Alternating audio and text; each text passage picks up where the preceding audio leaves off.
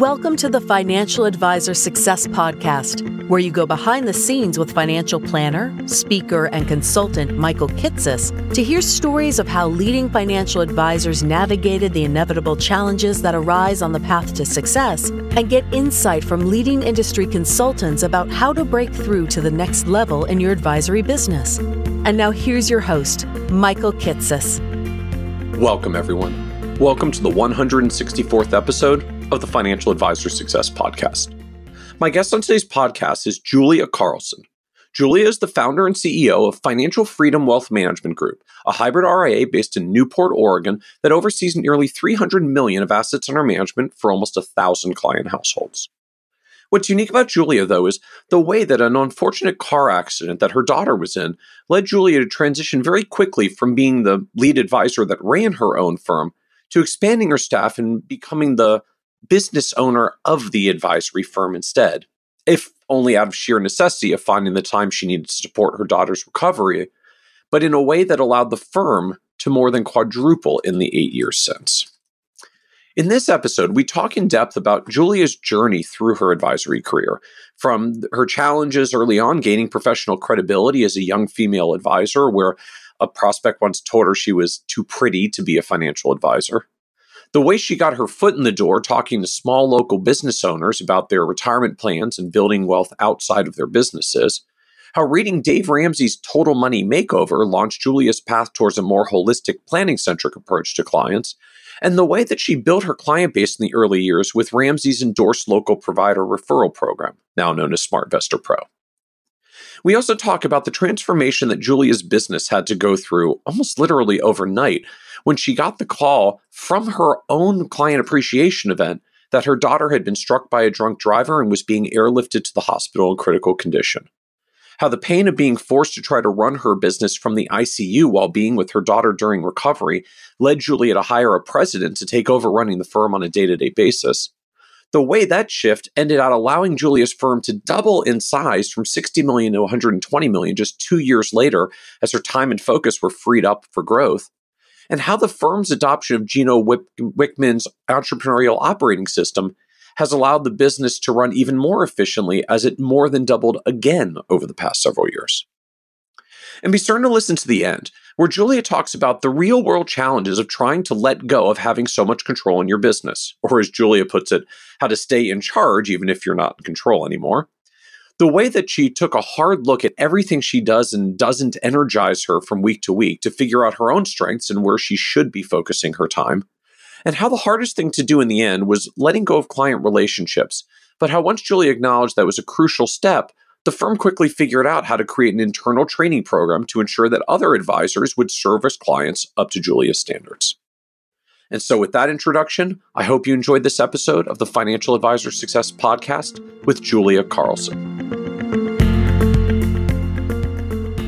Welcome, Julia Carlson, to the Financial Advisor Success Podcast.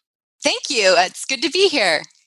I'm really excited about this episode and the discussion that I think is a wall that a lot of advisors hit, where you go out, you get started, you get some clients going, you build a client base, maybe you hire a staff member or two to support you, and then eventually you kind of hit the limit of what you can do as I was framing, as a self-employed person, a highly leveraged, highly efficient self-employed person. And then there's this leap, there's this transition that you can make, that not all advisors do make, where, as I like to put it, you move from being an advisor to being an advisory firm business owner. And what you do and where you focus and what your role is in the business begins to shift. And I know that is certainly that's a journey you have lived with. I know some interesting trials and tribulations along the way.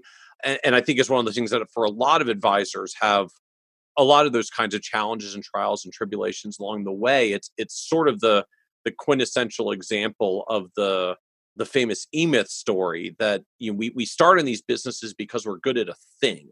And if we're really good at the thing, we get a lot of clients and we do a lot of that. And then at some point you try to figure out how to stop being the doer of the thing and start being a business owner of a business that does that. And it's a really hard transition that not everybody actually makes. Yes, very true. And I have to say that there's a valley, maybe even a crevice in there that you have to work through it and really decide to plant your flag and say, this is what I want to build.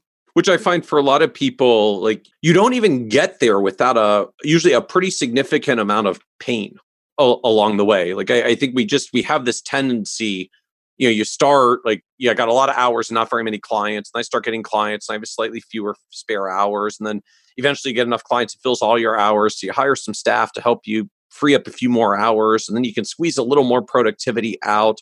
But at best, like I find almost every advisor makes this transition. You have to hit this time wall. You have to bury yourself under this time and capacity wall for a period of time before eventually saying, like, I just don't think I can do this another 10 or 20, 30 years. I got to do something different. And the pain of, I feel like I'm kind of buried and drowning in my business. It's really successful and I've never been more miserable. Like, seems to be the trigger to get someone like across the line to say, all right, it's going to be painful to change, but it's got to be better than how not good it is right now, even though outwardly it seems good because the numbers are good and I've got clients and the income is good, but I'm not happy.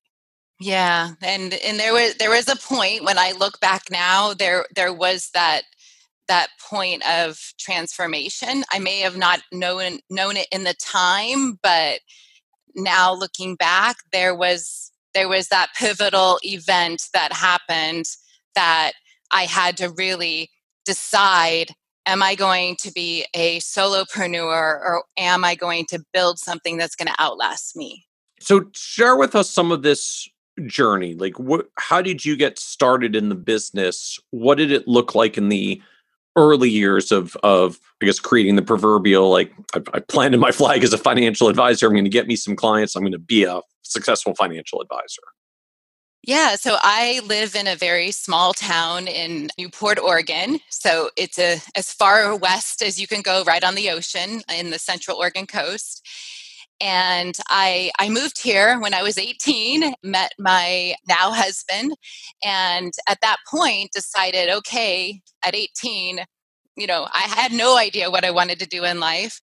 I knew that I was interested in personal finance. I remember sitting on my grandpa's lap, looking at the TV, watching the stock ticker symbols going across the screen, thinking, "What's that about?" Okay, like this looks neat and interesting. Like, okay. And I got my first job at McDonald's, and my dad said, "Okay, Julia, we're going to open up a Roth IRA," and that was my introduction to mutual funds. And so thankfully I was raised in a healthy money environment, and my parents, kind of steward me and helped me get that going. And so when I came to the Oregon coast, I went to work for a local bank, and they had an investment department within the bank. And I kind of raised my hand and said, I would like to work in this department. And once I did that, I think I was 19. I got licensed when I was 20. I was a registered assistant there until 23, wherein I realized I put my hand up again and I said, I am ready to be a financial advisor. And they said, great. As soon as the advisor retires, you can have that position.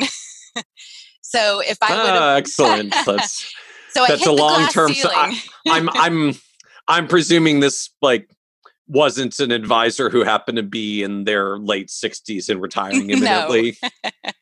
No. So I decided at that point, I'm going to take the jump. I was recruited into a more of an insurance general agency model that also had a broker dealer. And so I was driving 3 hours to my branch office one day a week, but building really a true business on the coast and, pounding the pavement and introducing myself and, everything you had to do back in the day to build the business.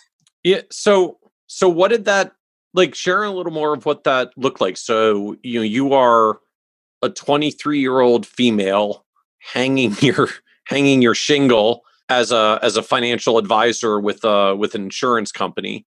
What did that look like? I mean, what were you doing? What were you trying to take out to the marketplace?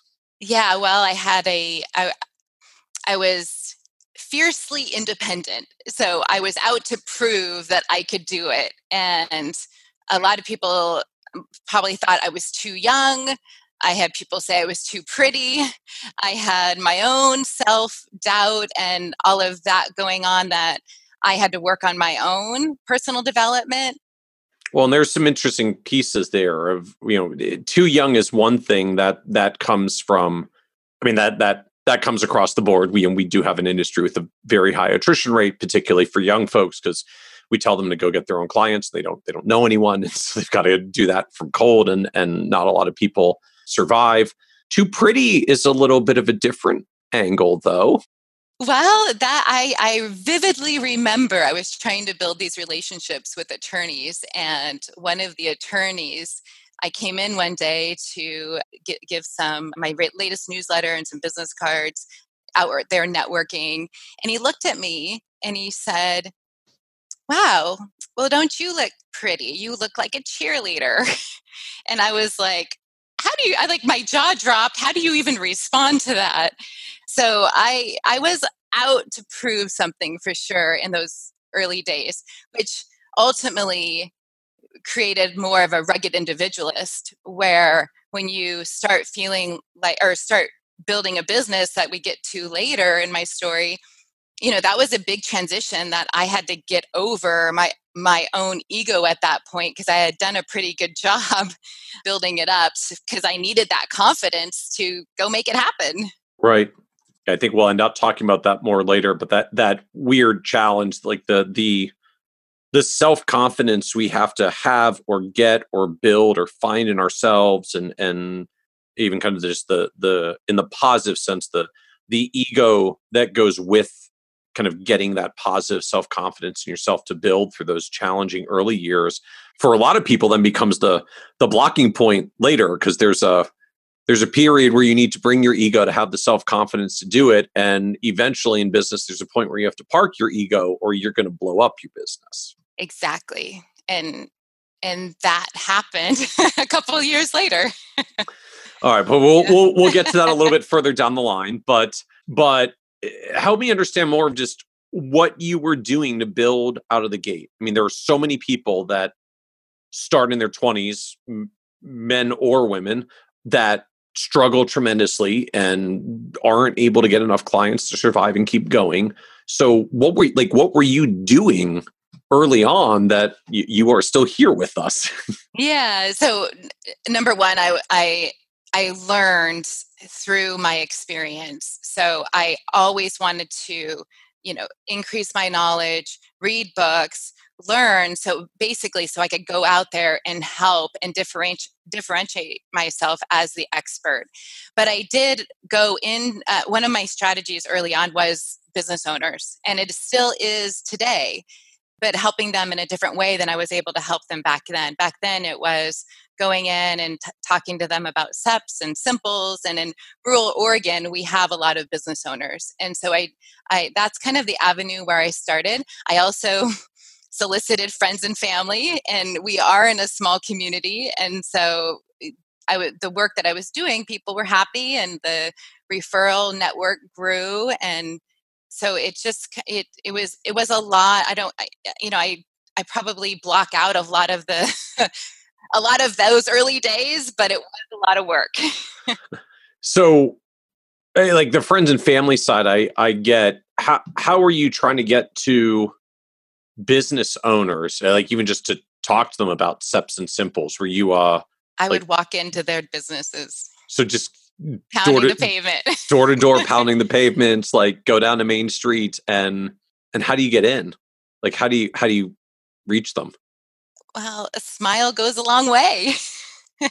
You just go up to the counter, kind of talk to the manager, and the manager comes out, like, can I talk to you about pretty SEPs much and simples? Well, I do remember having this line talking about, you didn't go into business to go broke. You went into business to build a future for yourself. And I think it makes sense that we sit down and we talk about how you can build wealth outside of your company. Okay. And so that was kind of the angle, the pique your interest. Like you're building all this wealth in your company. At some point, you've got to reap what you sow. So, like, how are you going to start building wealth outside your company? Exactly. And today it's turned into exit planning, which is able to take it deeper. But at the point then, it was like, no, let's just get you to start saving for your retirement and looking at this as a tax deduction for your business and in trying to get them to see the value of starting to pay themselves first. And it's worth knowing. I mean, this is in a context where 20 odd years ago, like SEPs and Simples were very popular. 401k plans were still relatively expensive for a lot of small businesses to offer. There wasn't a solo 401k plan yet.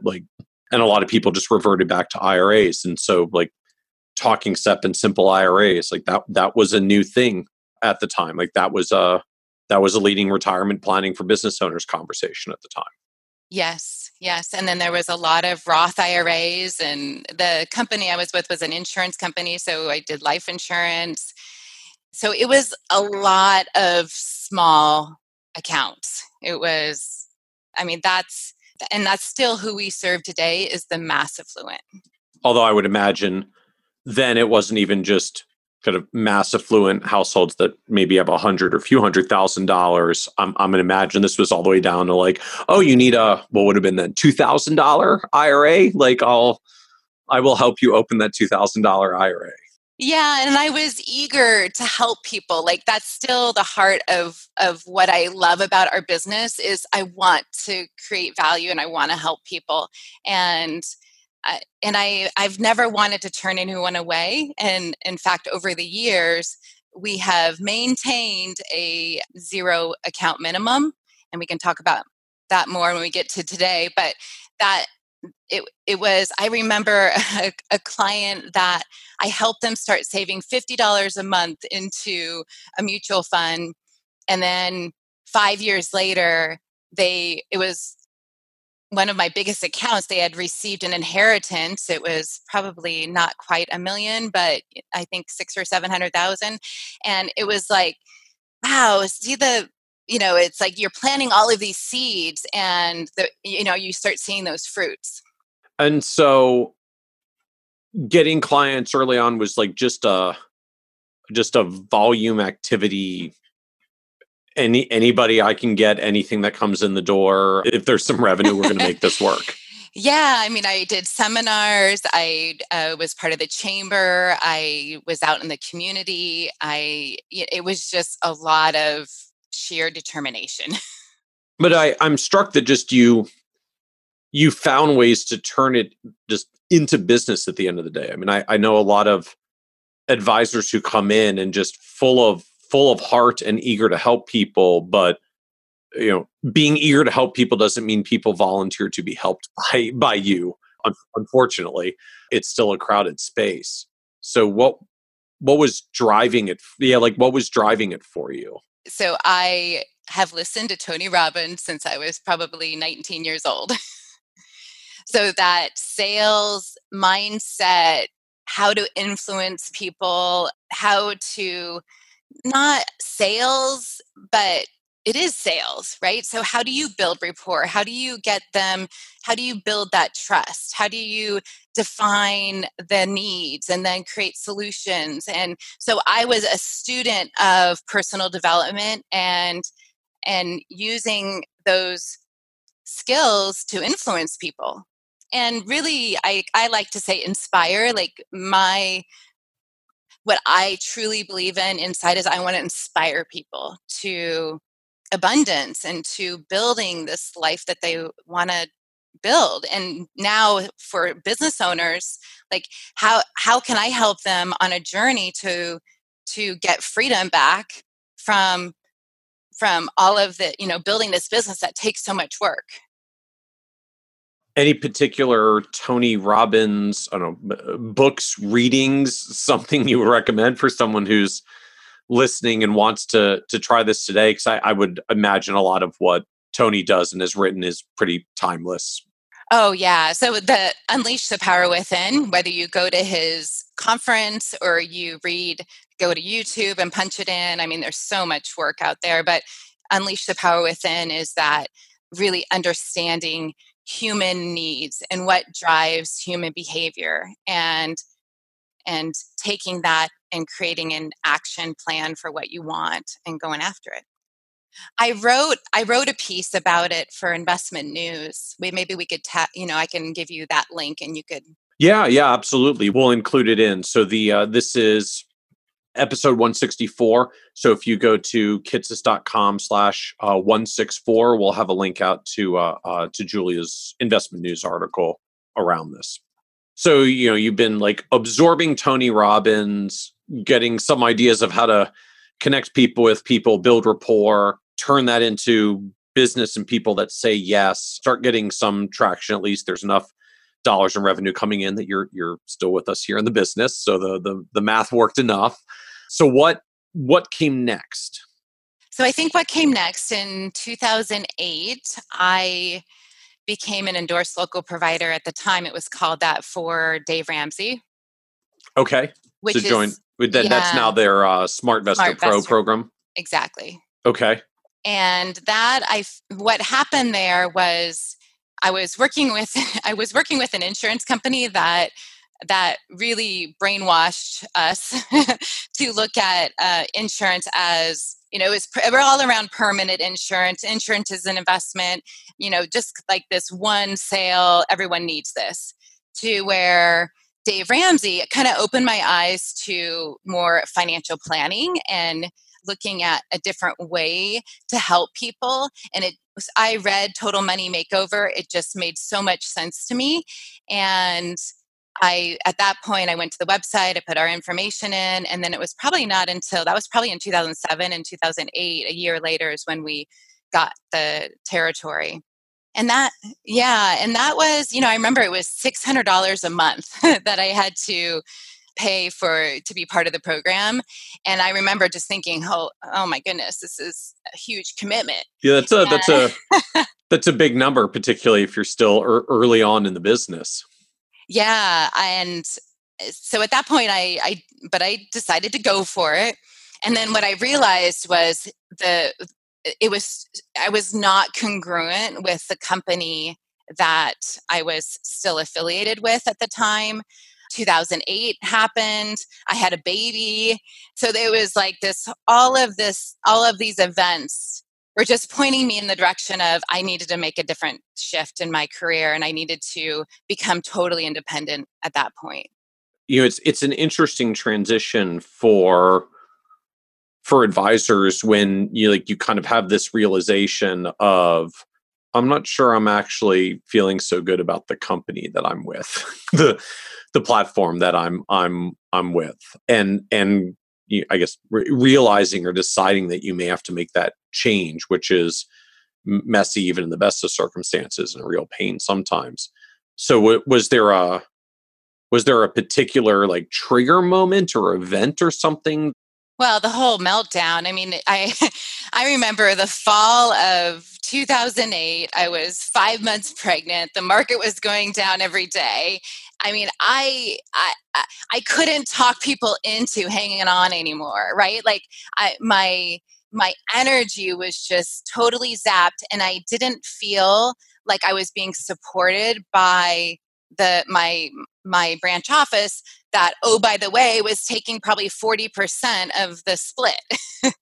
So I said, I'm 3 hours away. I'm on my own out here. I was running my business like a business, or like a, solopreneur at that point. But I'm like, I just needed to get a place where I was independent and it was a money decision at that point too, I think, because I was feeling like I wasn't getting the value for what I was giving up.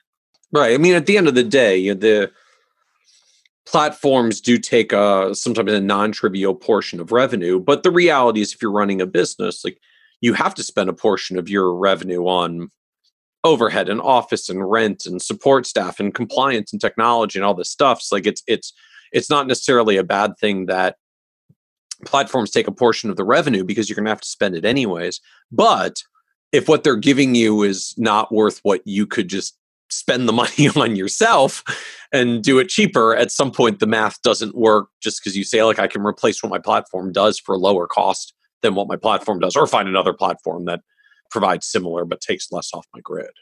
Yeah. And at that point, I was paying for my rent. I was paying for, I think I may have had like one part-time assistant. I mean, I was paying for all of that on top of giving them, I think it was 30-40%.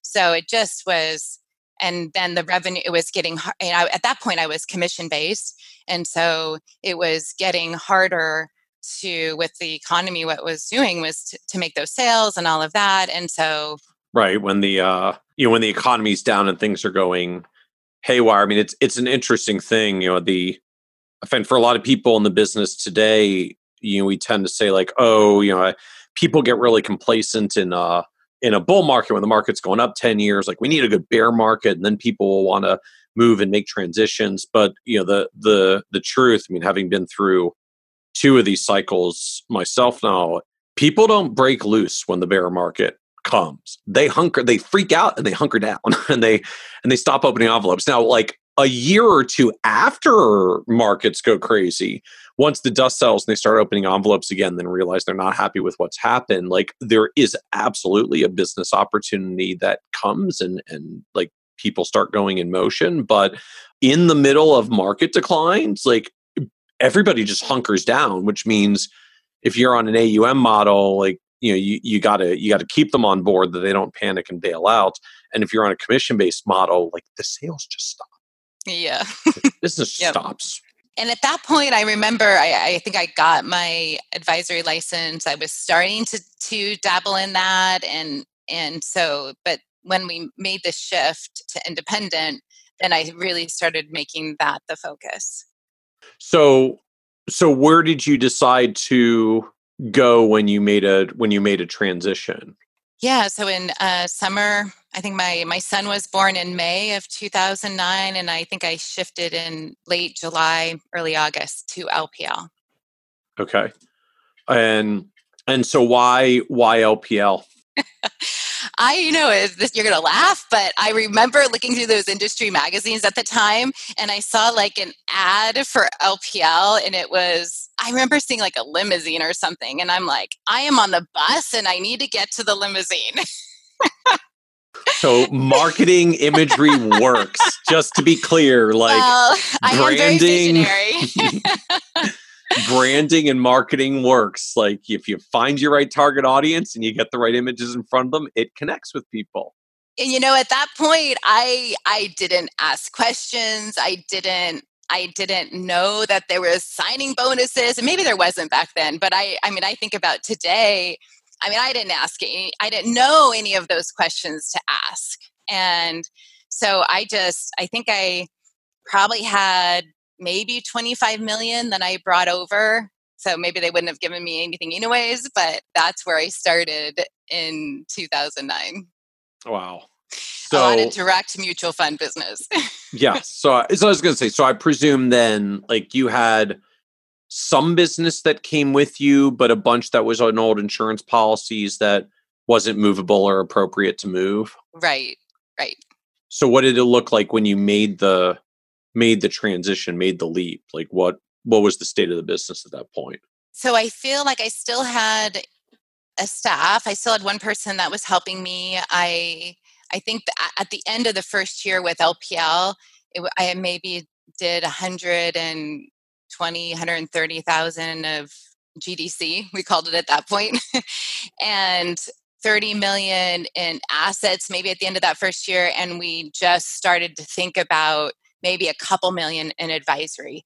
But at that point, I knew that was a direction I wanted to go, because I saw what happened in 2008 when people needed needed money out of annuities that said that they would never need the money out of the annuities, right? So I saw the damage that was done in 2008 because people didn't anticipate the worst case scenario.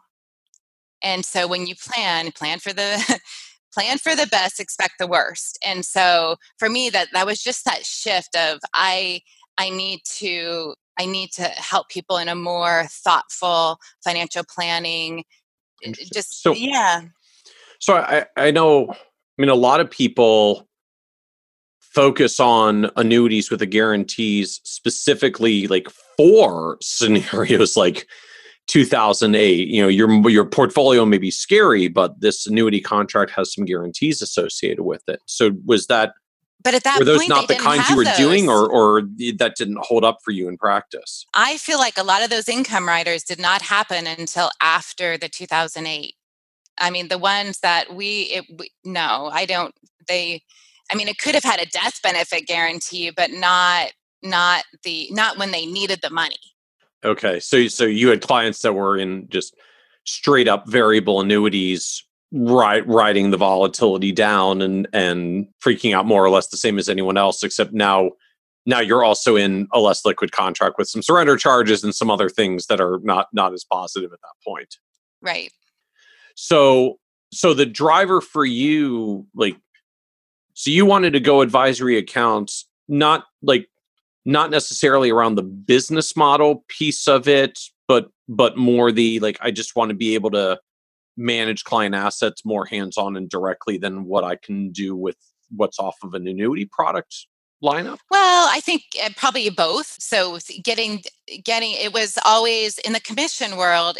You're always on to the next, right? And that's in the bank. I saw that in the bank, and what I didn't want was 1,000 clients and not servicing them and giving them that relationship base. So for me, it was that desire I want to take care of you. This is not a transaction. This is a relationship that we're going to build for a lifetime.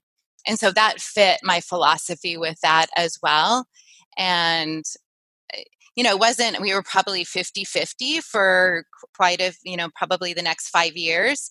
And then, because it's hard, because I wanted to grow the business. I wanted to hire, I wanted to do all these things. And you can't do that on a pure advisory business in the beginning. Yeah, it's challenging, right? I mean, in the world, I guess even then, when probably a lot of variable annuities were still largely paying 5 to 7%, even a lot of A-share mutual funds were 4 to 5%.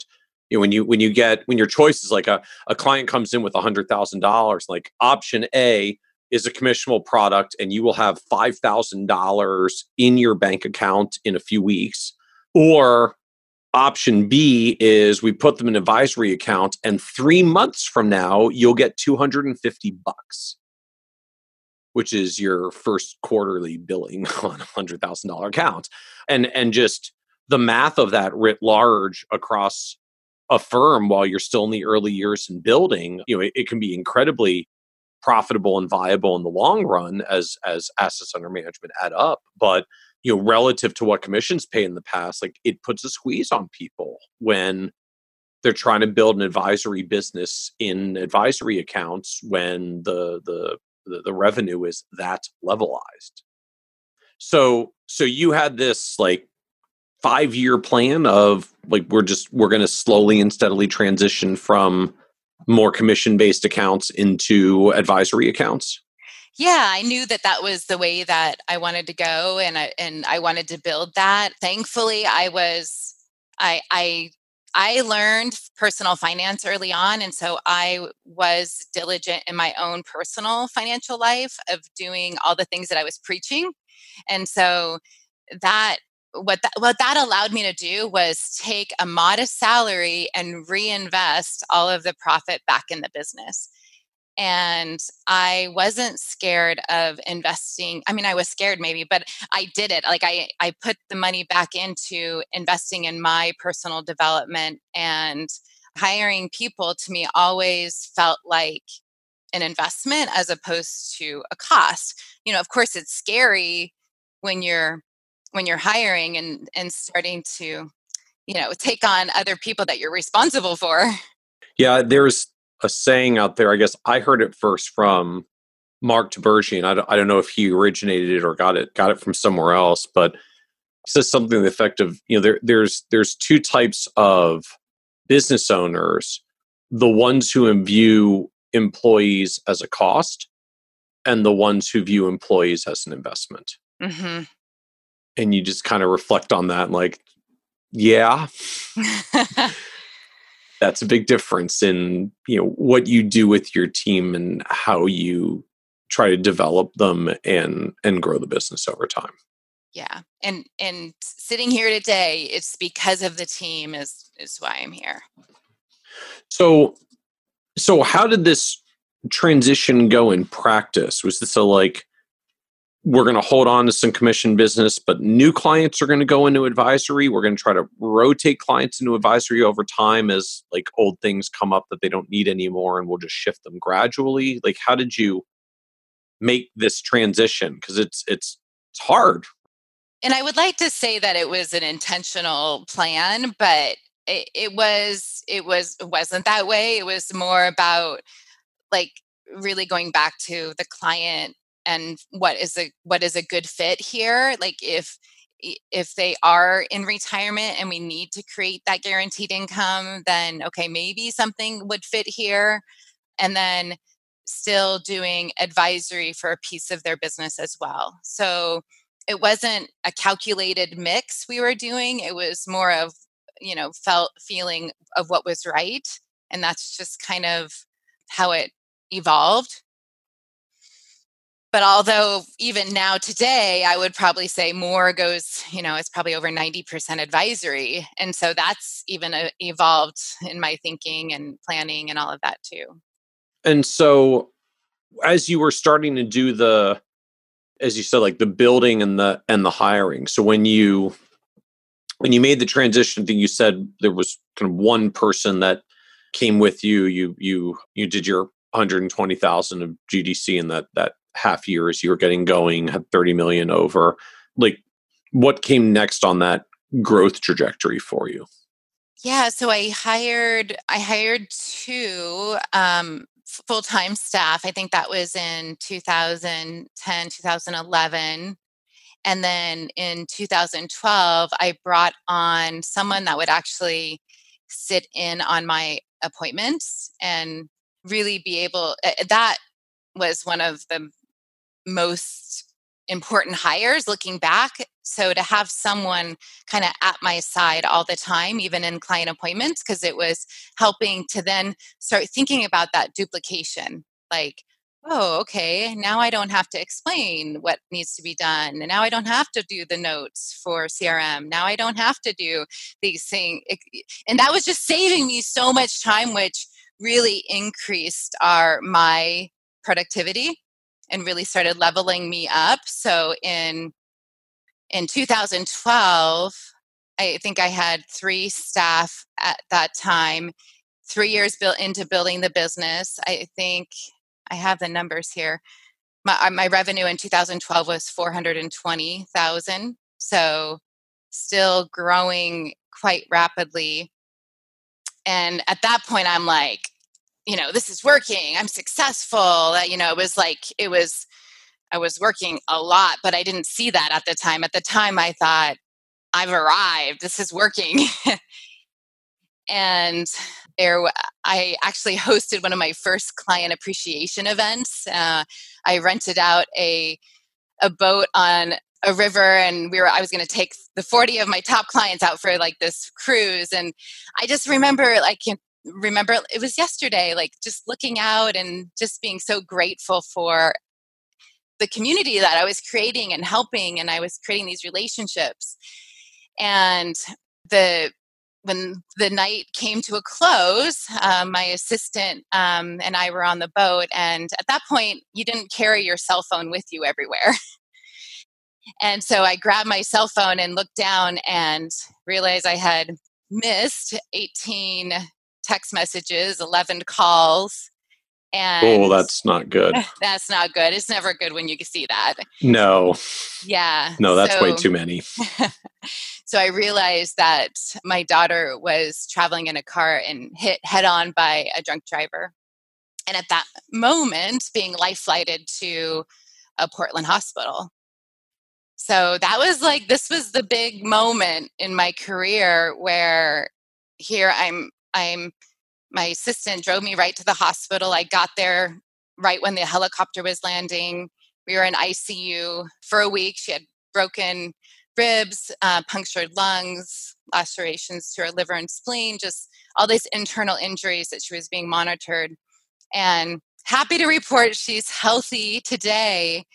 But what I realized was sleeping in ICU next to her the day after her accident, I was calling my office, asking them to bring me my computer, returning phone calls, doing trades, juggling all of the things that I thought I had to do because I had made myself so important in my business. At that point, I was there physically for my daughter, but I wasn't there in all the ways that I needed to be there. And that summer, I needed to stay home and help her recover. And that's all I wanted to do was be there. But I had to, at that point, juggle all of this stuff with my business. And that was the point, looking back, that I had to make a decision to say, I need to make myself less relevant. I need to transition this so I can build a true business and get out of my own way. And that all came, just literally off your first client appreciation event. So there was guilt. Where was I? There was a lot of emotions that went into that. Like, what am I doing? And a lot of ego stuff came up then. And it was a hard, low time when I thought I had reached this successful moment. Then it all came crashing down because I realized how important I was to every aspect of my business. Which, ironically, up until that point, was that was a feature. That was a pod. My business is doing well. I'm an essential piece of my business. Makes you feel good and valued in your business when you have such a positive impact on your business. All the things that were good were suddenly bad. Mm-hmm. Yep. And a lot of self-examination and all that stuff. What happened next? What happened as you came away from that?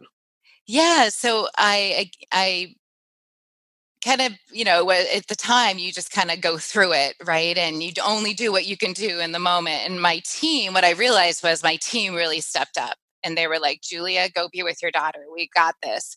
But I didn't have anyone licensed on my team at that point. And so, I did have to show up. I did have to do these things.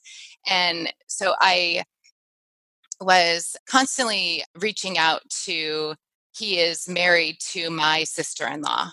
So kind of a brother-in-law, but not through marriage. Okay. Brother-in-law. Yeah. Yeah. And so, and he had this amazing, 30 years of experience in major tech companies. At that point, I think he was working for Dell in Chicago. And I remember in 2008, early on, I was like, come work with me. We can do this. And he just had great different perspective from business. And so I would talk to him and he would help me and he's kind of a mentor to me. Well, at that point, he could see that business was going amazing, but I needed help. And at that point, their daughters had all graduated. And so I talked him into moving out, back out to Oregon. And he started working with me, got licensed, and that was in the end of 12, beginning of 2013.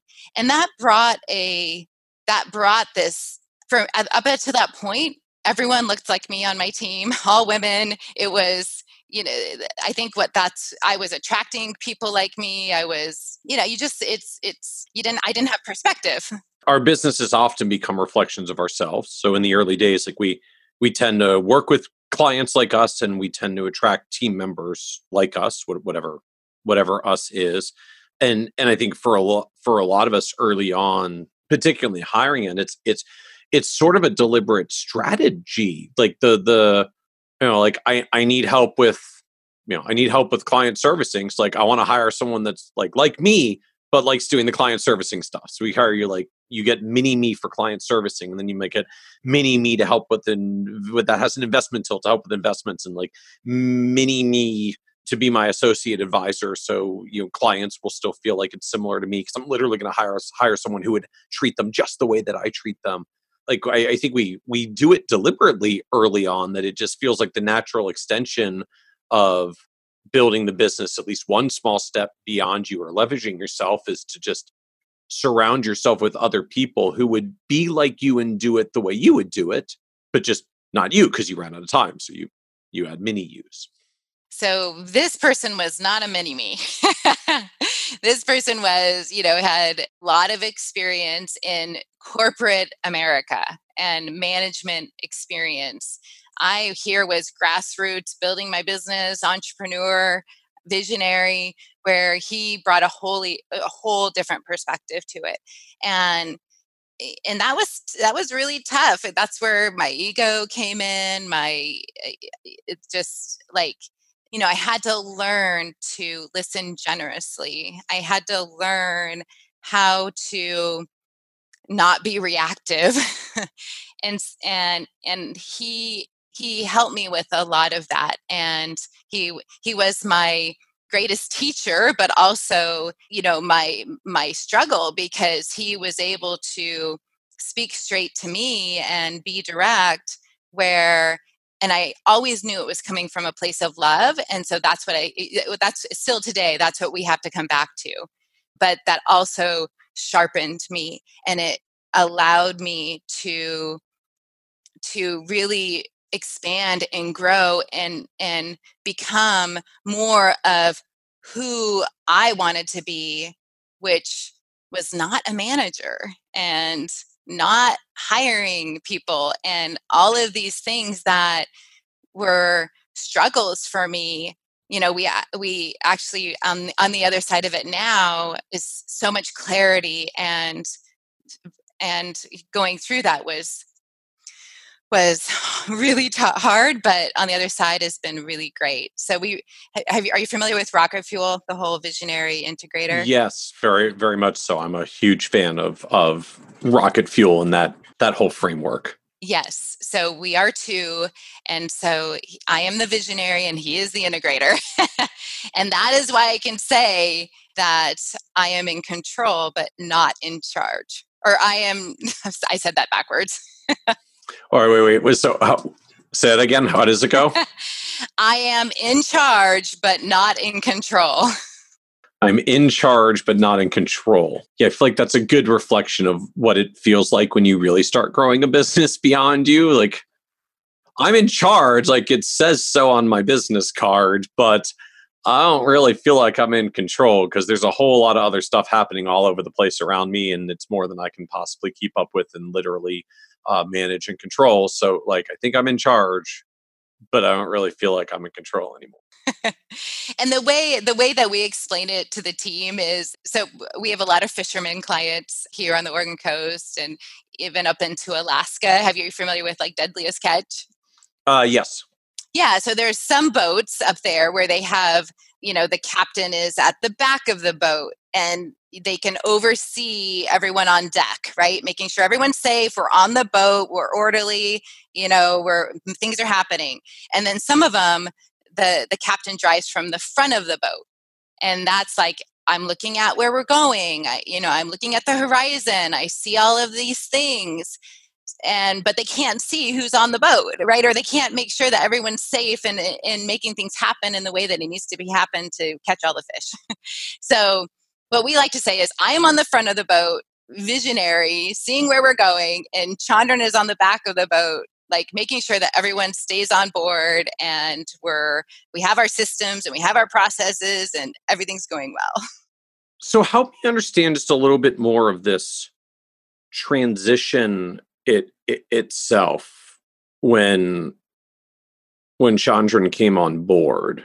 So like, was this, I just, I need someone to run this thing so I can be visionary. Was this like, I just need to do less because I'm like drowning in my business, or I just need to do less because I've realized I'm not happy with the balance given what happened in my availability or limited availability for my daughter? Like what were you solving? Like, I get the whole visionary integrator dynamic now. For those who are listening and haven't read it, like, highly recommend Rocket Fuel as a book of sort of thinking about different types of people. Some are visionaries and just love to be looking forward, and others are integrators and they love to just weave all that together in practice. And the combination of the two is particularly explosive, which is the rocket fuel metaphor.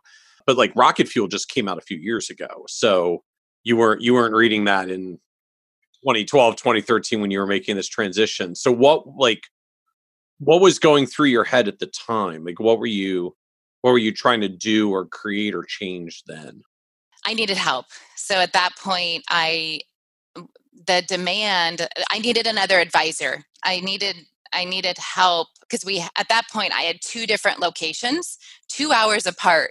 So I would be driving 1 or 2 days a week to this other location to service the clients that were building out of there because we were getting so many referrals from the Dave Ramsey program. And so at that point, he moved to where that other office was located. And so he started developing and taking all of those clients and developing the referrals and just kind of taking on that area, which allowed me to be in my office almost all of the time and build the business here. So at that point, we just needed more advisors to see people. So it started as just I need client capacity. I mean, it sounds like he didn't necessarily even come in with the run the business hat. He just came in with the, like, just handle some of these clients. I can't keep going back and forth on these locations. Well, the intention when he came was that he was going to help build this.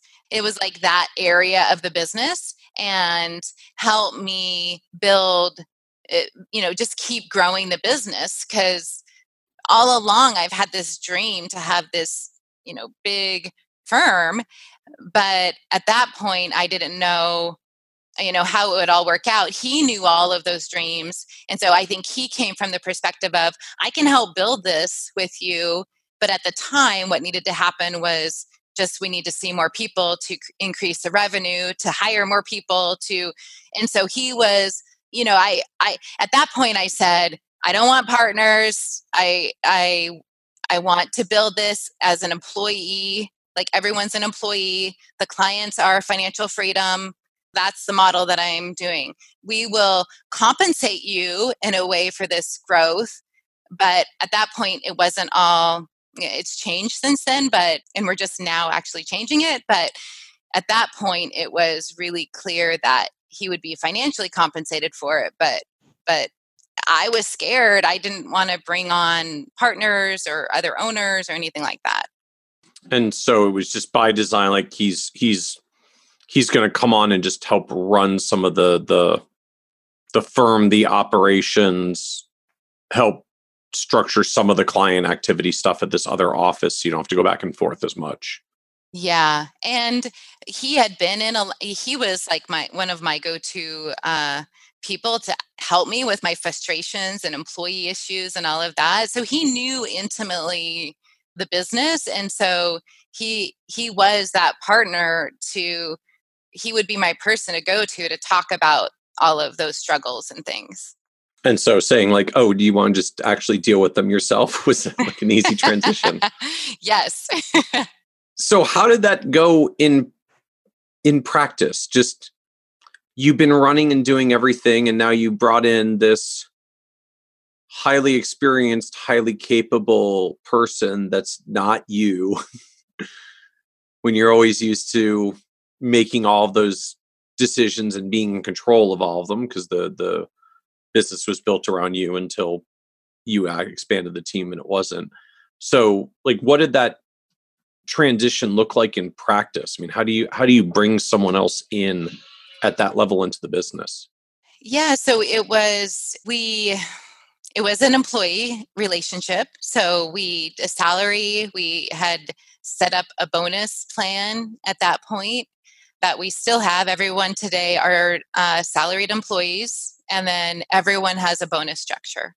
And so that is how it was then, with the caveat for him that we would kind of keep track of the growth in this area, and we would try to put together, the idea was at the time we would try to put together a profit sharing, or my vision was like a cash balance or a defined benefit or something that would help put more money in his retirement to compensate him for building this value. He, by the way, is over 70. So it was almost like I had this reverse type plan. So when I would go to people to try to get help for succession planning, it was very, they couldn't help me because it was opposite. Yeah.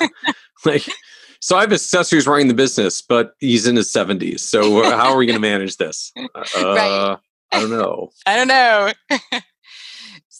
So we kind of came up with just a plan between us that I think neither of us saw how much it would have grown to now. And so we've been working with FP Transitions for the last 3 months. And we are going to introduce G2 and change the way that we're structured in 2020. So what did it look like in transitioning from just a management perspective in suddenly having someone else who's at the table, who's making decisions? Like, what does that look like? Well, I had to fire myself. And that was hard. But it was, I think what helped me most was at that point, I had joined Strategic Coach, which is what led me to Gino Wickman's work and Rockefeller. And so that really helped me start getting away from this, it's not all about me. Like, I need to figure out, how do I create this business that is, in their words, self-managing. And so that was,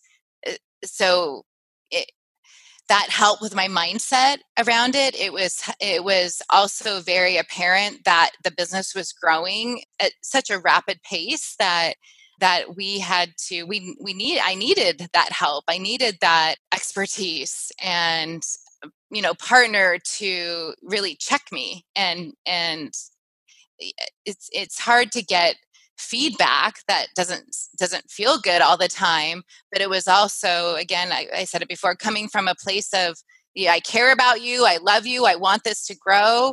And you need to think about how that is looking to the company or looking to the public. This is a really good example for social media. I remember thinking, ouch, he is so right. But at the time, so we had started to do Facebook and really gain some traction on social media, but specifically Facebook. And I hired someone to do the social media. And so, but all of a sudden, what happened was we were getting all of this promotion out there, but it was all about Julia Carlson. It wasn't about Financial Freedom Wealth Management Group. And I'm thinking, oh, it's so great. Look at this. Look at all these likes we're getting, and look at all this engagement. And he had to sit me down and say, okay, but again, this is not about Julia Carlson. This is about building Financial Freedom Wealth Management Group into a trusted brand and building that trust with other advisors. And do you see what's happening here? And I'm like, oh yeah, I could see it. But so at the time, it didn't feel good because I was in charge of making those decisions. But while he called you out for them. Exactly. Exactly. So when you're in the jar, it's hard to see the label. Someone told me that once and I was like, oh my gosh, that's so funny. It's true. Yeah. I like that. I like that. When you're in the jar, it's hard to see the label. So how did this, I don't know, I guess like it evolve or play out over the next year or two? Like you're kind of buried in the business. Everything's dependent on you. Your daughter has a terrible car accident. You say, oh my gosh, this has to change. 6 months later, you brought in someone else to help manage and run the business so that you can stop being as immersed in so many hours back and forth and not going to the other office 2 hours up the coast and the rest. Right? Like I'm sure there was a bunch of vision in your head of like, oh, this will be great. Like he'll deal with a whole bunch of stuff and then I'll have more time. Not so much. Yeah. So how did this how did this play out over the next year or two of trying to make this work? Yeah, well, I think we were both. I think we saw the momentum of what was happening. I mean, there was from 2014 to 2015, we doubled. I think we brought in, almost 60 million in that 1 year, and it just like, where did that come from? Well, it came from the Dave Ramsey. I mean, a lot of it came from the Dave Ramsey. I started writing a column for the local paper in my community, the social media. We get organically probably five leads that come through our website a week. That's something we track. Are you doing stuff on your website to drive that, or just like not a lot of other advisors in the area? So if they're Googling around in the area, you come up. Yeah, but also we have a strong presence on Facebook still, and it's interesting. I have this may take us down a rabbit hole, but I actually competed in bodybuilding for a couple years, and that was one of the years that I was very disciplined. And in that discipline, I thought it would have a horrible impact on my business, but I think the opposite happened because I was so disciplined and focused that showed up in all different aspects of my life. But I think really in business as well, or in doing bodybuilding, like yes, weightlifting competition, like that kind of bodybuilding stuff. Yeah, so it's the category is figure. So I actually competed at the Arnold Amateur Contest in Ohio. Very cool. Very cool. And so the discipline you're talking about was like, I'm going out for the Arnold competition. So just like diet, nutrition, exercise, work, trainer, just like all the stuff that go into competing in the competition meant everything got super structured for you. Exactly. I was up at 5. I was doing my workouts. I was meeting with my trainer at lunchtime. I was eating clean and no processed food. I was just so disciplined in all those aspects. And what I thought would take away from my business actually really helped me super focus and like, okay, when I'm here, I'm going to be here. And when I'm with my kids, I'll be with my kids. And when I'm at the gym, I'm going to be at the gym. And so when you're leading, when you have that hyper focused activity, it can be a little obsessive, but it also, I think, brings this intensity that really showed up. Well, there is the famous saying, like, if you want something done, give it to a busy person. Folks who get really busy but focused about it often get really good at getting things done with the exact time window that they've got in order to do it and focusing you. Mm-hmm. Exactly. So how did the competition go? It went good. Yeah, I think I got maybe 6th place. It was neat. Very cool. And like, what possessed you to go down this road? Like, that's don't see that a lot in financial advisor world in general. No, and I ended up competing for about 5 years. I remember thinking, I was always an athlete in high school. I wanted to do something later. And I actually had three children. My son was my last one. And I thought, I need to get my body back. I need to get in shape. And like, I'm going to set a big goal. And that was the goal I set. Like, you finished having 3 children and your goal to set was competitive bodybuilding. Like, that gives you an insight into my character. So you are all in for good challenges. Okay. Oh yeah. So the business now is beginning to grow rapidly. Dave Ramsey program is ramping up. Your focus that potentially was going to take away from the business ends up actually helping to focus you in the business. So how's the dynamic with Chandran through this as you're now a year or two in, suddenly it's growing a lot faster. I would imagine that means the roles are just kind of shifting and amplifying even further. Yeah, we hired another advisor that started, which helped. But all of the advisors that we have, we've groomed them, so they haven't come here with a book or have had that necessarily advisor experience. So we have a career track that kind of grooms them up through that, and we really put the structure in place. It's evolved quite a bit, but with the last couple years, we brought in some a coach to actually help us with our accountability chart and really just have that clarity of setting goals, creating, if you're familiar with all this, with the scorecard, right? We have 90-day goals, a So this is scorecard. like full on entrepreneurial operating system, EOS. Exactly. Okay. And who did you hire as a coach for helping to get all this like focus for the business? Yeah, so that is Lisa Dion of Strategic Advisor Solutions. Okay. Lisa Dion of Strategic Advisor Solutions. So she is specifically an EOS coach in the whole Gino Wickman traction system.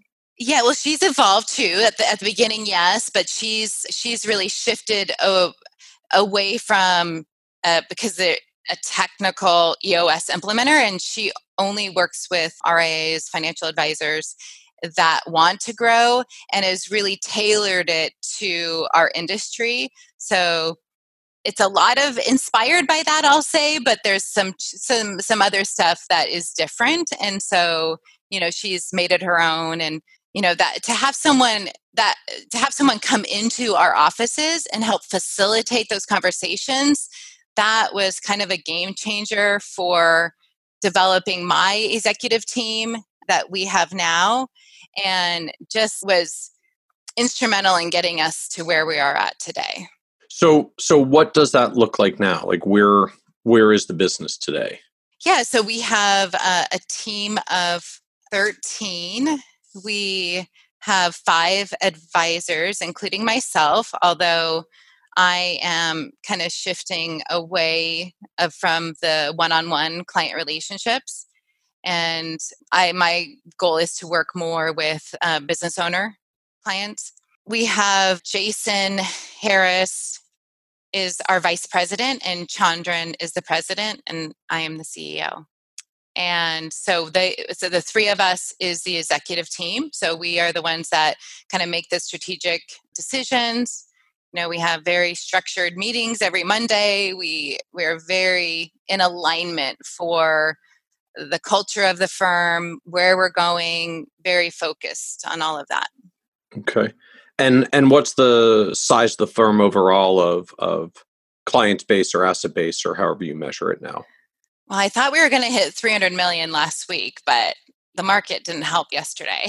So we're about market volatility notwithstanding. So 300 million ish. Yeah, so we're about 295.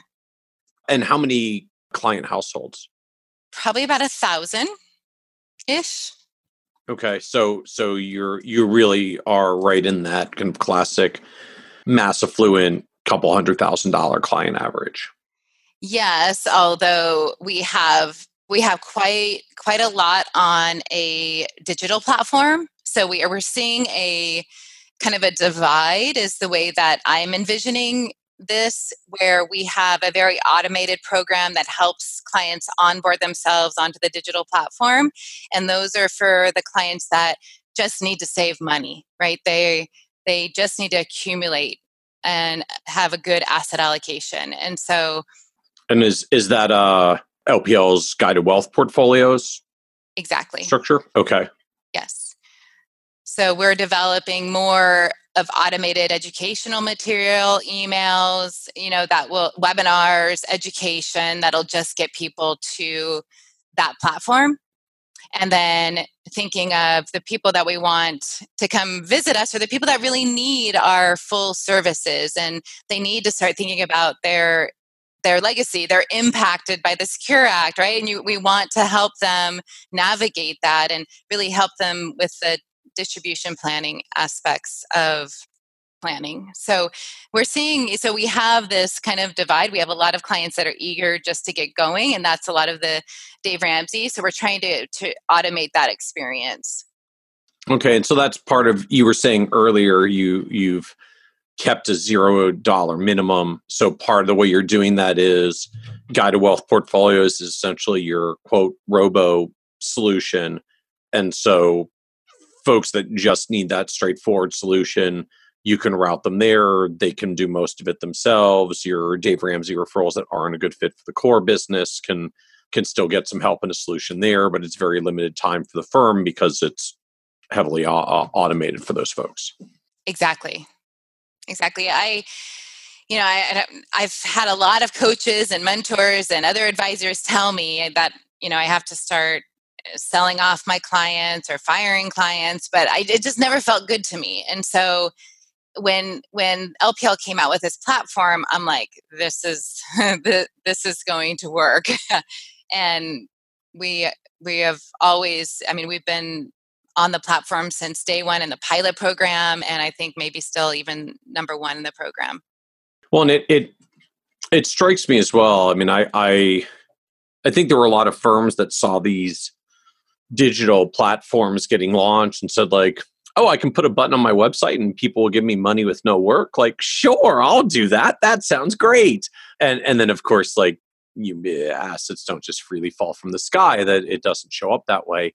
But for a firm like yours that has a lot of marketing channels, that has a presence in the community, that has a funnel of traffic that comes from the Dave Ramsey program, like you've already got sources, you've already got a flow of these clients. It just becomes a question of where are we going to route the people we're already getting, and then it becomes, I think, a little bit more appealing and easier to leverage and get something out of.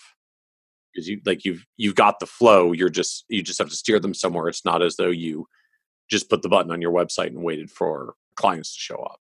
Yeah, and do it in a way that is creating value for them, right? And in a way that they don't feel like they're just being brushed off. That no, this really is a good solution for you.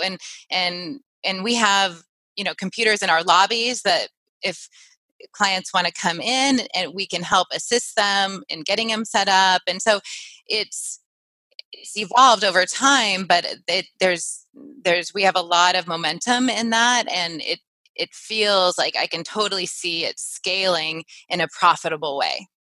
So as you look at all of this change, like what was the biggest shift for you from kind of the I guess if it's the measuring point, like the pre-car accident days versus the post-car accident days? I think I had to really discover myself and know myself and be okay with my strengths and actually lean into those strengths, because what I've realized is that there are other people that are going to have the strengths to your weaknesses. And so it was really that, and I'm still evolving, right? I'm only 42 and I've got a lot of career left. And so it's really keeping that discovery process, knowing what I want to do and what I'm good at, and planting that flag, and then having this amazing team that can help see that vision and go there together as a team. So how do you figure that out? Well, there's a very practical exercise that I have done that is really helpful, and it's just about tracking, like thinking about all of the different things that I do in a week. Any of us that is listening to this, like sit down and write a list of all the different things that you do in a given week, from grocery shopping to working out to hanging out with the kids to all the activities as a business owner. social media. I do a blog. There's all these things, the client appointments, prospect appointments, networking, email, all of these things. And so after you do that, then you sit down with the list and you figure out what gets me excited on this list. What am I so excited to do on this list that it gives me energy? I can keep doing it forever, and it sows into my life. And then identifying the opposite to that, like, what is taking time that I'm doing that I don't want to be doing. And so if you can do that for me, it's kind of a regular basis that I check in with myself and say, am I doing what I love to be doing? And how do I keep eliminating the things that I don't like to? And when you want to eliminate them, then it's, okay, I got to hire someone else to do this. Yeah. Then it's learning the art of delegation, which that was probably what I had to learn after my daughter's accident. Like, I felt like I had to hold on to all those things because, of course, I was the only one that was going to do it the special way that it needed to happen. But we, of course, know that that's not true. And so it's like you have to learn that delegation is something we learn. It's not something that we have in us. And so there's a lot of resources for that. But were there any in particular for you that you use just to help figure out how to do that well? Yeah, so it was through Strategic Coach. There was I think it's called level 1, level 2, level 3, level 4. It's a very technical, but we actually printed the levels off and put it on every employee's computer workspace. And so when I was giving them a task, if I said a level 1, it was, hey, research this and get back to me with what needs to happen. Or if it was a change of address, let's say, it would be a level 4. Hey, change this address, and I'm going to delete the email because I'm going to assume that you've got it. And so you want everyone to graduate to a level 4. But oftentimes you have to teach them the levels to build that trust with an employee, especially a new employee. And so that was the model that we used to understand what my expectations were, for the staff. Okay.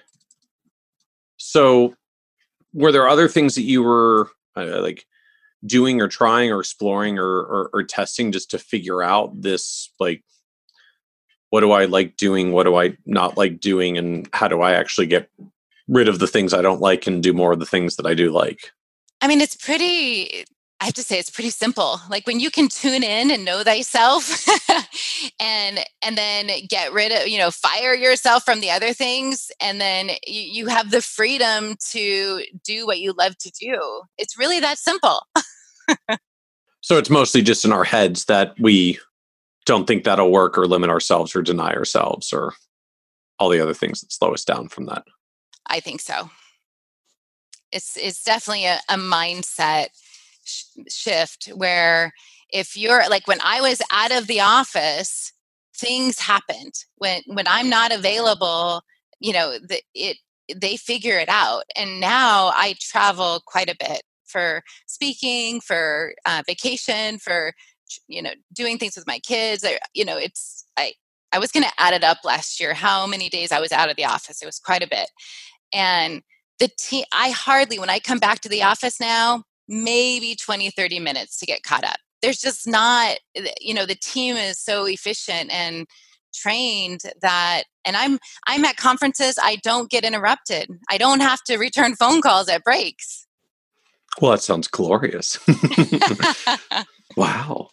So what surprised you the most about building your own advisory business? What surprised me the most?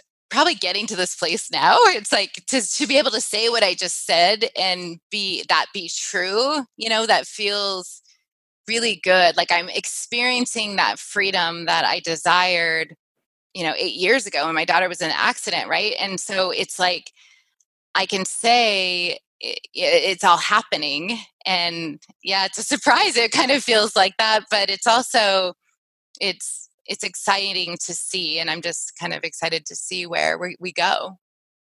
So what does a typical week look like for you at this point? So when I'm in the office, Mondays are all staff meetings, executive team meetings. A lot of advisors call to pick my brain. So if client or if advisors reach out to me and want help, then I will save that for Mondays. If I do have client-facing appointments or seminars, workshops, that happens Tuesday, Wednesday, Thursday. And then Fridays are more, I'm usually out of the office early. On the summer, I take that with my kids. And so it's more of a flexible day. Okay. And that's something you try to hold to strictly now, of like, clients, thou shalt meet with me on Tuesdays, Wednesdays, and Thursdays? Yes. And did you get pushback on that? Of course, in the beginning. And I had to get myself I had to get myself totally out of the equation, because I would bend the rules for myself. So I had to have someone totally run my schedule. So what is that like? So like you don't control your calendar, someone else does all the bookings on it? Yes, correct. Once they didn't have to ask you, so you could feel like you wanted to make an exception, then the exception stopped. Right. And they did come back for exceptions. We probably dealt with that for a year of, they're used to meeting you on Monday. They have to meet you on a Monday. And I'm like, well, they can meet this advisor on a Monday, but they can't meet me on a Monday. And then I had to back out of client house appointments, night appointments, weekend appointments. Because in the beginning, anytime you could meet, I'd be available. Yep. And so now I went the whole doctor thing. Well, would they be able to visit their doctor on a Saturday? Probably not. So was your justification like, this is not how they're meeting with their other professionals. I'm going to handle myself as a professional. That means like they're meeting me in my office on my terms, not the other way around. What was the low point on the journey for you? Well, I probably have to say my daughter's accident, but there was probably times before that building the business that were high highs and low lows. And I think for anyone starting their own business, and especially in this industry, you go in such ebbs and flows. There were a lot of times in those early days that, I wanted to go back to a salary at the bank, or, I wanted to give up, but it was just that, pushing through all those no's to get to the yeses. So what was the hardest thing to let go of after your daughter's accident, and all the things you were transitioning and letting go of? I think the client appointments, that was like meeting with clients appointments, or just like scheduling the appointment? Oh no, meeting. I mean, there were times where I would run 35 meetings a week, back to back to back to back. I mean, it was just, and then stay up, I'd go home. I mean, well, that was before kids. I mean, I would all the time I was working, building it. And so, and I really enjoy that. I enjoy helping and doing that. But over time, do I want to be a business owner, or do I want to be an advisor? And do I want to help? I can make a bigger impact if I help other advisors, and train them and groom them and build and grow the company. Like, we could have even more impact. And so, but giving up those one-on-one relationships has been difficult. What was the blocking point for it for you? Was it just like literally the relationship, or the I don't know if this other advisor is going to take care of this client the way I want them to be taken care of? Yeah, I think probably, the clients that weren't near and dear to me, it was probably easier to give them up. But it was also making sure that we weren't going to have complaints, and they were going to be taken care of. And are they going to do it the way that I would do it? Those were all the kind of things. Are they going to get the sale? Because if I was there, I'd get the sale. It was, that kind of stuff. So how do you work through that? Because you want the sale, want to get the client. Yeah, so we have Chandran has developed a training program in sales and influence, and we have alignment with how we do that. And so he has taken over the accountability and responsibility of training the advisors. So fairly straightforward answer at the end of the day. Like if you're worried that they're not going to get the sale, then teach them how to sell. Teach them how to get the client. And here's the bottom line. I'm sure we have lost some, right, that I would have gotten. And we have lost some clients that weren't okay with not having me. But for us to evolve into this true team that we are today, it wasn't going to work that they could only talk to me. So on one hand, because we do have so many clients, losing one client isn't a huge impact, although that is never the goal. But if they're not aligned with who we've become in this evolution of me to a team of 13, then they're not a good fit for us anymore.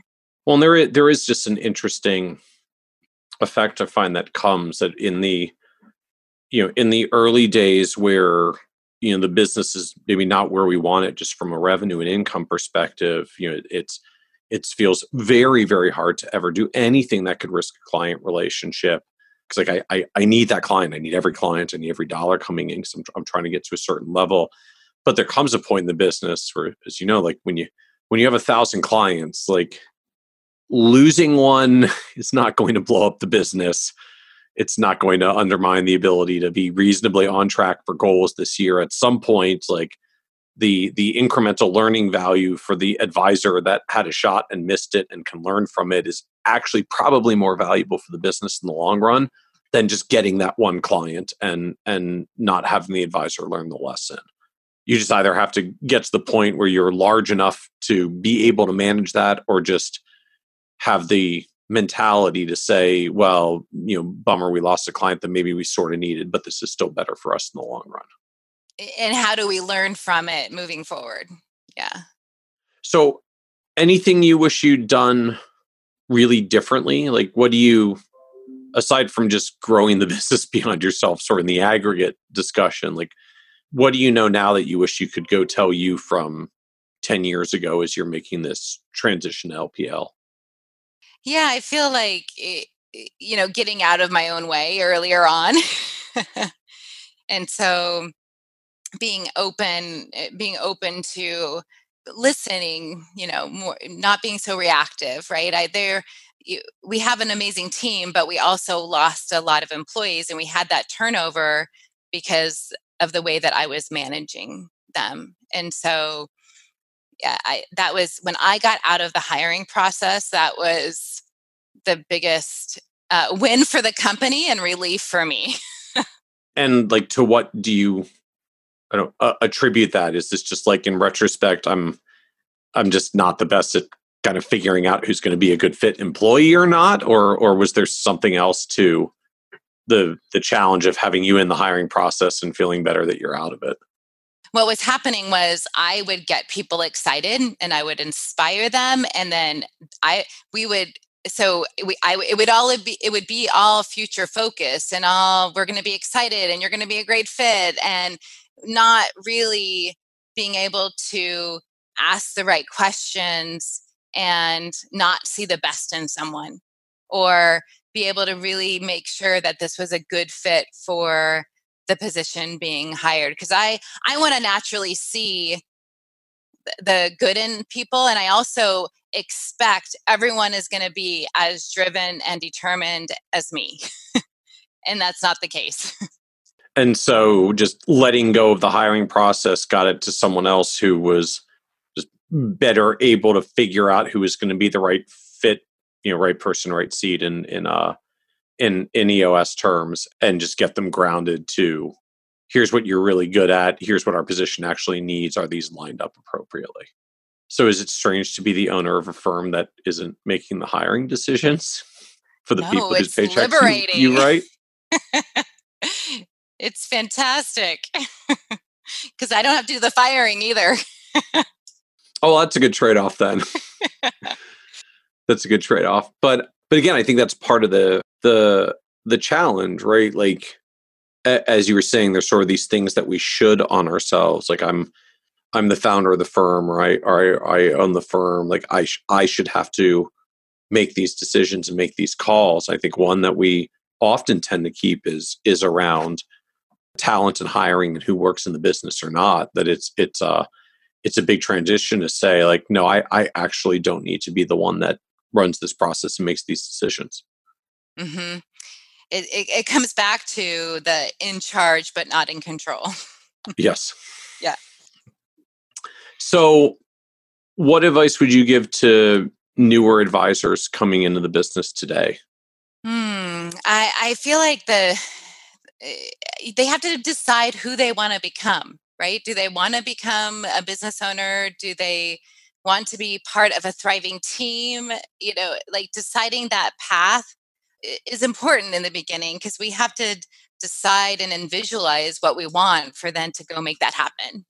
Well, then I've got to ask, like, you started down that path and you changed your path.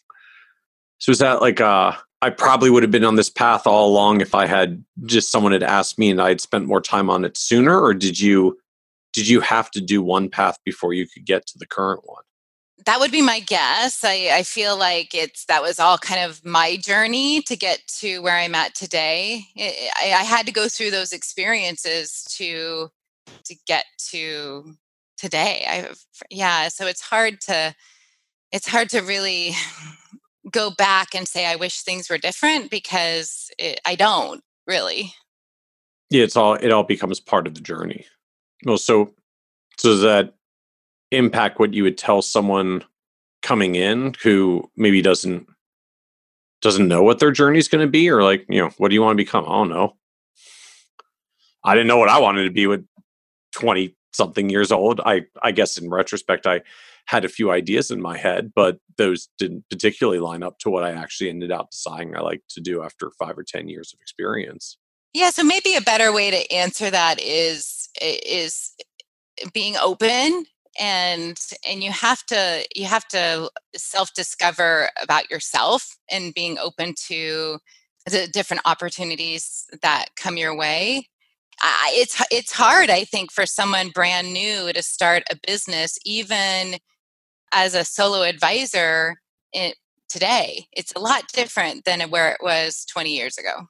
Yeah, it on the one hand, like way cooler technology and efficiency to do stuff now than what you could do 20 years ago. I think the challenge is it's a more crowded landscape. I mean, back then there were a lot of people that said they quote did financial advising, but they were really predominantly in the product business for the overwhelming majority of advisors. Now, like, there's a lot of people that really focus on giving clients financial advice, like really being focused on the advice. Just like saying no, we actually do it doesn't work now the way that it did in the past. So was there, aside from just the shift that happened from your daughter's car accident, like, was there some point where you looked at the business and said, like, we've made it, like, it's worked, the transition has worked, I'm really in a different place now? Probably just the last couple years when when profitability came back. Right. I mean, there were several times when I would do those silly benchmark studies that would be like, oh, okay, you're spending too much money in this area and too much money in marketing and too much money on staffing. And I'm like trying to shake them saying, yeah, but I'm reinvesting into my business, right? Like, are they growing? Are those other advisors that I'm being benchmarked to growing at this rate, right? Because there is a time when we had very small profitability in an industry where you should have pretty good profitability. So, but I had to go, that was, I'm seeing that profitability back now, which is really exciting to see. Yeah, it's an interesting effect to me that our industry spends a lot of time talking about the profitability and not a lot of time talking about the growth, when the reality is, well, just the more you spend on marketing, the less you will have on profitability, because marketing tends to come from free cash flow to reinvest for growth. So, like, granted, a whole other discussion about whether your marketing is getting a good ROI, but just in general, like firms that are trying to grow more and reinvesting more into marketing will have lower profitability. That isn't necessarily a sign of anything negative or unhealthy in the business. Like that's the point of investing for growth. Exactly. And I wasn't going to go take debt to put capital into my business, right? To do that. I'd rather take that from profits. All right. And then you have to hire the staff and you want to grow faster. Someone's got to help run the marketing, and then someone's got to screen all the calls, and then someone's got to take the actual clients that you're bringing in who may not be a full advisor yet, but you're going to try to ramp them up quickly. Like just there's a lot of hiring and spending that happens when you're really trying to power organic growth. Yeah. So maybe when I was talking about deciding what you want, I didn't know all of those different intricacies. Like I didn't realize all those ceiling of complexities that I was going to be hitting along the way. And so now looking back, when other advisors reach out to me and ask for help, I'm like, okay, let's first celebrate the frustrations you're experiencing, because it means that you're hitting this ceiling where you need to bust through and get to the another level. And so for me, like I didn't know that it was going to be that hard back in the day. I just thought, oh, I'm going to build a good business. And so it's like, does someone brand new want to go through all those trials and tribulations and get to the other side? And I love the way you put it. It's got these ceilings of complexities that you grow and you hit, and they become ceilings, and you whack into them, and they stop your growth and they halt you until you figure out how to work around and work through them. And then when you get through them, you get another growth cycle until you hit another complexity ceiling. And that happens because that's what happens when the firm gets bigger and there's more people. It also gets more complex. So is there a complexity ceiling that you're staring down now or worried about now? So I hear one is coming around 3 million in revenue. So that should be pretty soon. I'm hoping that we have put the structure and everything in place to just bust through that and not even feel it. But I also know to celebrate those frustrations for myself as they come. And what is that complexity ceiling look like for the firm? Like are there pain points you're expecting? I think it's what I feel is I have to get out of that client-facing role. And so I'm thinking about how can I do things in group settings? How can I use technology more? How can I do things where it's still satisfying that need in me to connect and educate and inspire? But I feel like my greater good is going to be on a bigger level than the one-on-one. So as we wrap up, this is a podcast about success. And one of the themes that always comes up is just the word success means different things to different people, sometimes very different things to us as we go through life and changes happen in our world. So you're on the path for this incredibly successful business trajectory and closing in on 300 million of AUM and 3 million of revenue. How do you define success for yourself at this point? Great question. I feel I've had success at different moments. I feel like it's also been redefined in my journey. Now I feel like it's that fulfillment of happiness and feeling joy and not feeling that I have to be on to the next, but I can enjoy the moments more in the day-to-day. And giving back to my team, giving back to the industry, speaking more, all of that is feeling really good to me and making me feel fulfilled. Well, very cool. I appreciate you willing to join us and give back to the industry and sharing just the story and the journey from advisor to advisory firm business owner. Thank you. Absolutely. Thank you for joining us, Julie, on the Financial Advisor Success Podcast. Want even more ideas, tools, and resources on how to break through to the next level of success as a financial advisor? Check out the leading financial planning industry blog, Nerd's Eye View, at www.kitsis.com, where Michael covers the latest practice management trends and financial planning strategies. And by joining the members section, you can earn IMCA and CFP continuing education credits, along with exclusive member content. Get it all now at www.kitsis.com.